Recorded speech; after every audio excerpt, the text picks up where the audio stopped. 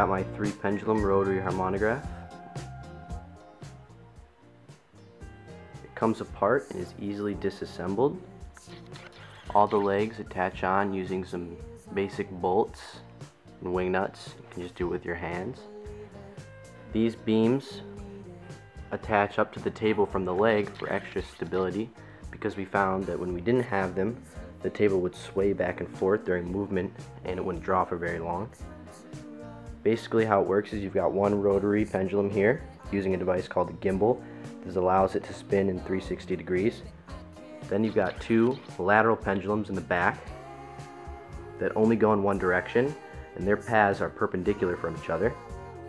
Then the 2 lateral pendulums are connected by this arm, which comes together in the center directly over top of the rotary pendulum with a pen, and then on top of the rotary pendulum is a platform for a piece of paper. In the back here, we've got this arm that attaches to the pen with the string. All we have to do is unloop this, slowly lower the pen, and let it draw.